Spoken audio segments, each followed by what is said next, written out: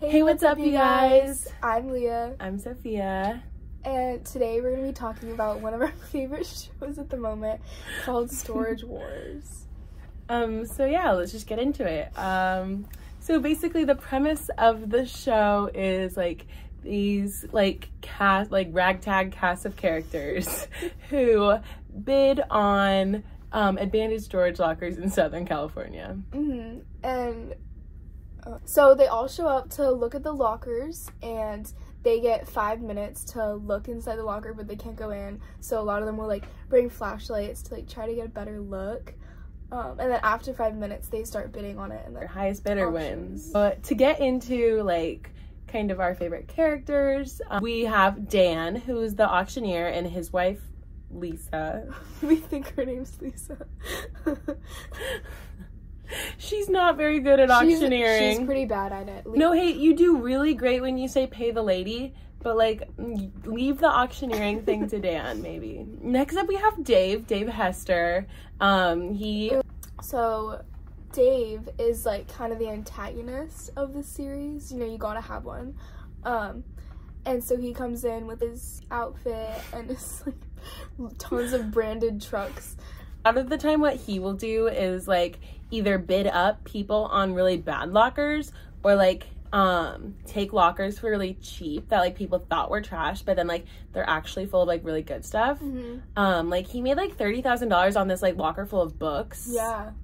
What else? Oh, he got like those vending machines that were worth really a lot of money too. Because no one wanted to like deal with a volume of vending machines that was in there, so he put his trucks to work, his guys. Yeah, definitely, because like he's the most established of them all. Yeah, I think like prior to the show, he'd already been doing it for like it was like 20 years or something. So he definitely has an advantage there. Yeah, so he's amazing. I want to be him for Halloween next year. Yeah. So next up, we've got Daryl / also his son, who sometimes makes guest appearances. They're like, in our opinion, the dumbest and like definitely the worst. End up overpaying for really bad stuff a lot of the time. And like a lot of times the other people will try to like trick them into buying something bad, but they like don't realize that they're being tricked, so they think that they like played them. Yeah, it'll do like the little cut interviews and be like, that's what happens when you mess with Daryl. Yeah. It's like you are about to lose $1,000 on this locker. And Daryl's always super sunburned. He has like a glasses sunburn line all the time. I think a lot of these people, but they all have like stores, and that's how they like make back their money. So next up we have Barry, as you just mentioned. He like is independently wealthy, we believe, because he wastes money on a lot of shit. He just wastes a lot of money on random things. Like he's known in the show as the collector, and so he will keep things that he finds, like instead of like making money. We saw one that I think it was like some sort of sculpture that was like worth $6,000, and he just decided to keep it. And like he has kind of the wackiest stunts of the whole crew. For example, one day, because of like the rule that you can't go inside the lockers during the 5 minutes, he brought his drone and his drone guy to like fly into the locker. So yeah, that was one of his many theatrics. Yeah. And like on one of the season premieres, he came in like a horse-drawn carriage. Yeah. So we liked that one as well. And he like has a guy for everything. Yeah. Like he's like, let me take you to this guy to get it appraised. And it's like the most like obscure but like also low-key famous person like in the field. And he refers to them all as his buddy. He's like, oh, I'll take it to my buddy, like what's his name? Like, and he'll like. And then next up we have a couple, Jared and Brandy. We think that Jared is a pretty bad buyer and he doesn't really know what he's doing, and that often gets them into trouble. We think Brandy's really smart, but Jared just like doesn't listen to her. Yeah, he's low-key like really mean, because he honestly, like his two goals, like second is making money and first is like making his wife feel bad. Yeah, like at every episode he's just like, his only goal is to like make sure that she's wrong about the locker, like he was low-key rooting for her to not make any money, even though it's also his money. Yeah. So It's so silly. that part's interesting. And they're divorced now because he, For unknown reasons. one of my favorite things that they've ever found on the show is these like little chicken glasses to like keep chickens calm when they see blood, which was like a little silly thing. Like they were ended up being worth money, but like they were so little. Ooh, I really liked when Dave had this like little porcelain box that he thought was gonna be worth like a lot of money.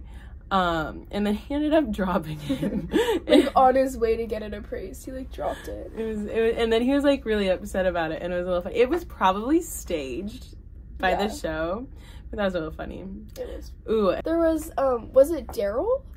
no, I think it was Dave. Oh, okay. Yeah, one of those two.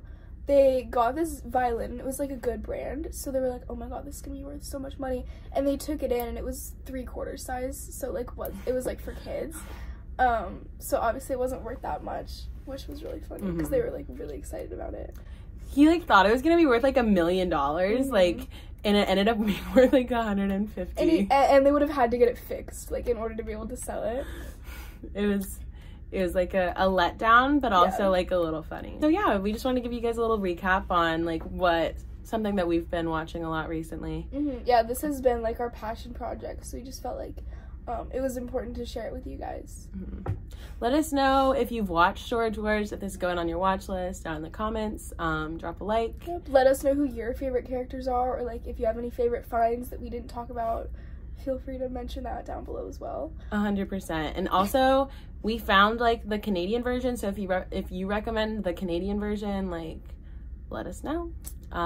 Also, just make sure you're smashing that subscribe button. We'll give you 3 seconds to smash the subscribe button.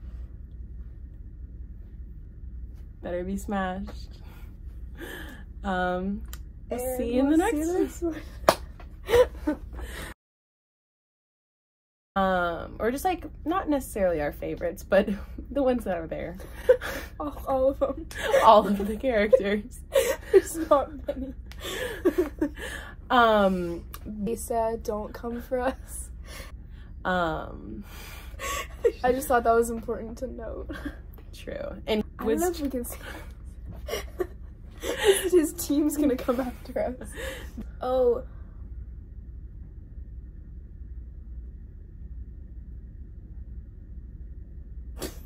I don't know. Find moment, yeah. Nice. So if I was a chicken, you know, like. Trying to. Oh yeah, he does. You want to give an example? That can be your part. But I feel like this entire video has been my part. That's beep. I was gonna explain how it works, but they know what bidding is. I mean, you can put it in there. And yeah, he just like. He gets in there. Last one? Yeah.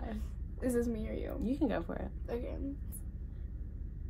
I know your legal team is great. You could say the drone one.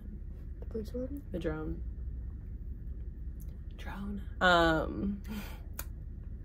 But yeah. I think this whole video idea is so funny. Like it hit me all at once. Yeah. So, oh, you